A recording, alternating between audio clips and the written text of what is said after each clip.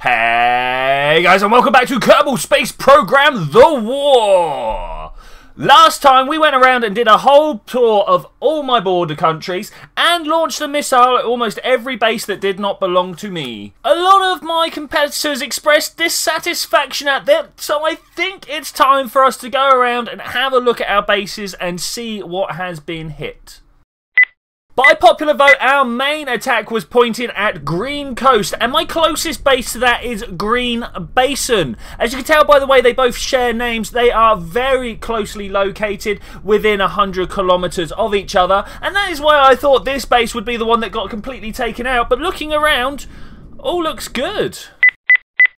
Moving south from Green Basin, we have Hanbut Cape, my only naval capable base it turns out. This is the only one I have that is on the coast, and once again all my turrets appear to be exactly how I left them, even if that is slightly damaged.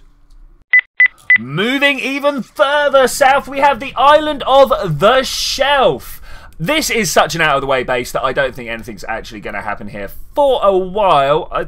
Let's not try and put all my eggs in one basket, but I think this place is relatively safe from harassment. Good as well, as I'm not really going to pour too many resources into it, as my turrets are still standing. Back on the mainland, we have Area 110011, that is Area 51 in binary. A place that we have protected by a small plane. I think that plane's pretty effective, and 2 turrets. Everything actually seems to be nice and quiet, and I'm starting to wonder, where's the attack coming from? And now moving on to the K.S.S.R, that lovely little Easter egg available in... Hang about, this guy's got a broken leg.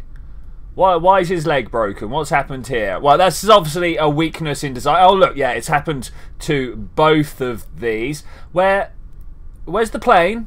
There should be a plane here somewhere. Let's go have a look at the run. No, I don't see anything here. I don't see anything at all. Looks like we have a debris field out here, Captain. Which, I've got to say, looking at it, doing a little bit of forensics work, I would say it was consistent with a dogfight with the K.S.S.R. I have this insight, this feeling, also my intelligence network may have got back to me and told me that was a thing. Convenient, really, because the results of the poll are in. For those of you that don't know, in the description of this and every video of the war, there will be a link to a straw poll asking what I should do next, because we are, of course, a democratic country. Last week I posed the question to you, which of our neighbouring cities, countries, bases, however you wish to refer to these targets, which one of them we were going to go and attack today. And almost overwhelmingly the response was to go for Arkebo. I think it's Arkebo Observatory. The reason I think is because my pronunciations of almost everything is absolutely terrible. And so here we are performing weapons tests on a brand new vehicle at Hanbut Cape. This is kind of a short-range, air-to-ground attack unit. You can see slung underneath the wings there, we've got 4 Maverick missiles. We have some 30mm chain guns on the side to protect myself. And what's that? Yes, that is a cargo bay in the middle there, carrying 2 GPS-guided bombs and a cluster bomb. My flight path towards the target, it was relatively predictable. We started off with a 45-degree climb, burning with all the thrust these engines could muster. My aim here was to try and get myself in a ballistic arc going through the upper atmosphere because there's less drag there, trying to hit somewhere about 1.5 kilometers per second by the time we got up there. Unfortunately, fell a little bit short and generally had a carry speed of about 800 meters per second, which was still pretty nice. And you can see down below there we have Green Basin in the mountains, and just over by the water there, Green Coast. So you can see they are indeed very close to each other.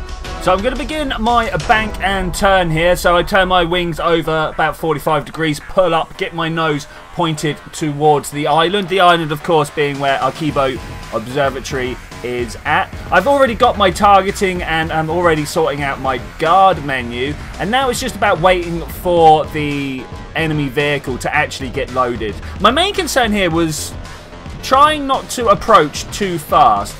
The faster I approached, the less time I had for sorting out all the targeting and stuff. And when you've got 2 turbojets on the back there, it becomes very difficult to get an exact fix on stuff. But flying over about 8 kilometers above the sea level, 6 or 7 kilometers above the target, I managed to get a good GPS launch, and I have an interceptor following me at the moment. Unfortunately, I do a very bad job of making the camera follow it, but as you can tell by the chain gun fire, it passes, I'm not going to say harmlessly overhead, but passes a little bit wide. Okay, so with my GPS set, I am thinking about how to go in and make an attack here. I feel launching some missiles to distract it first was a good plan, and indeed a solid hit home there on that one. So I've got to try and shift my target now. Unfortunately, the GPS I had set up was to bomb the 2 that were in a line on the platform there.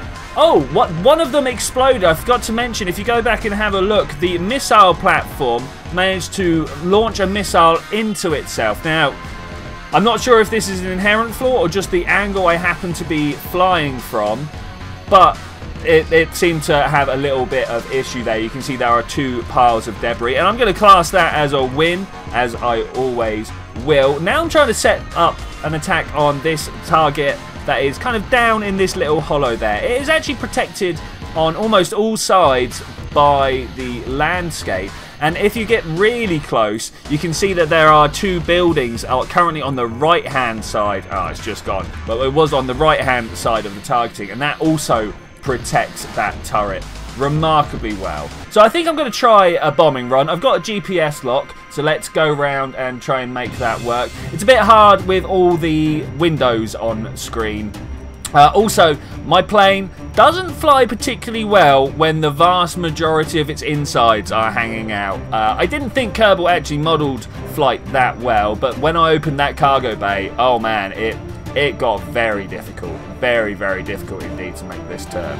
So one of the things that we've been practicing on the Tuesday streams is, of course, the bombing runs, how to attack vessels that are in different places. So I was relatively confident that I could make this work.